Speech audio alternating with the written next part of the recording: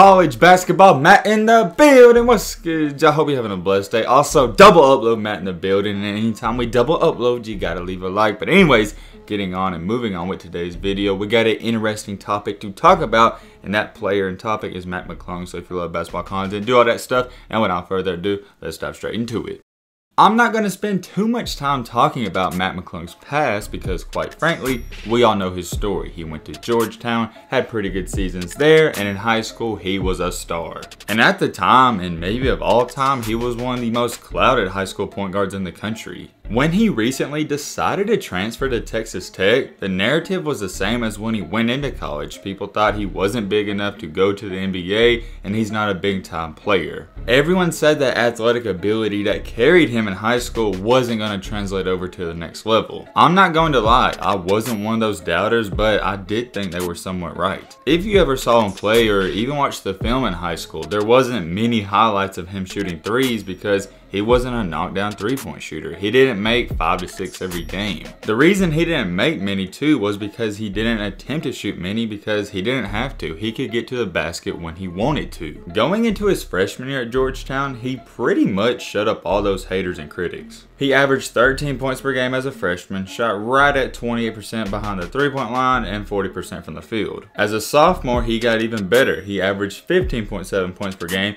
jumped his three-point percentage up to 33%, and his field goal percentage stayed the same. And you know where we're about to go with this. Things didn't work out there necessarily the way he liked them to, so he transferred. With Mcclung deciding to go to Texas Tech, those haters and critics came back out. I just vaguely remember going into the season, and even a couple games in, everyone was saying he wasn't going to produce, and it's going to take him a while to learn the system. Maybe some of that wasn't hate, and it's relatively true. Because when you do transfer from big-time programs to other ones, it does take a while to get comfortable. But for Mcclung, you can make a legit case right now and say he's arguably the best player on this team. I'm going to read you off his stats so far, and then we'll break down what's going on this season. So far, he's averaging 15.8 points per game, 2.9 rebounds, 2.6 assists, and shooting 43% from the field. One thing to note is that every single year in college so far, he's improved that field goal percentage, so he is getting better. Not only that, but his three-point percentage for the year is right at 33. Is shooting 33% great? No, but it's good enough for Mac because he's not known for his three-point shooting. If he can shoot good enough to keep the defense honest, he's gonna be okay.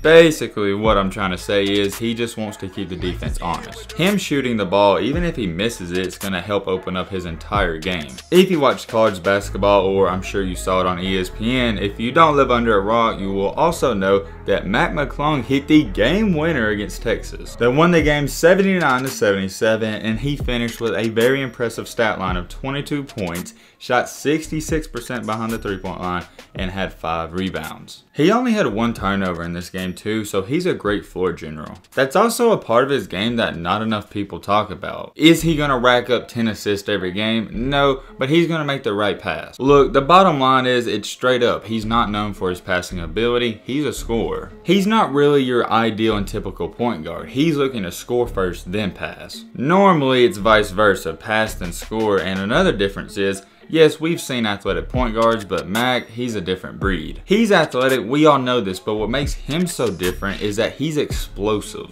His first step off the ball is quick and super explosive for his position. With all that being said, ever since he started playing out great and just continues to get better over the span of the season, everyone shut up about him. There's a main reason as to why those people are not talking bad about him anymore, because there's nothing you can really critique about his game at this moment. You may not like him, but there's one thing for sure, you gotta respect his grind and hustle because he plays at 100%, and that's how you're supposed to play the game. Like I said, his three-point shooting and catch and shoot on threes have been solid, but his shot making ability is super insane. He takes a lot of difficult shots that most college players don't even look to attempt, and the shots he takes, it reminds me of NBA players. If you see a player taking shots like Mac has been taking, the only thing you need to know is that they're very confident and they must make those all the time in practice. Has Mac and is Mac the best player in college? No, absolutely not, and he probably never will be. He's only roughly 6'2" and 185 pounds. He doesn't have the body build to take over games games constantly.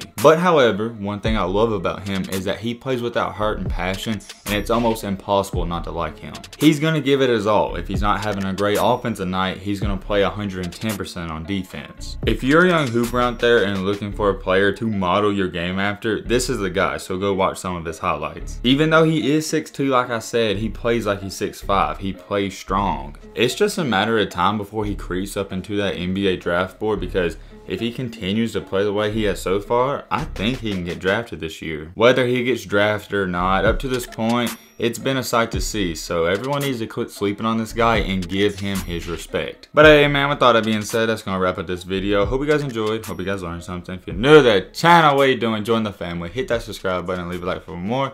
And as always, let's be great. I'm out, y'all. Peace.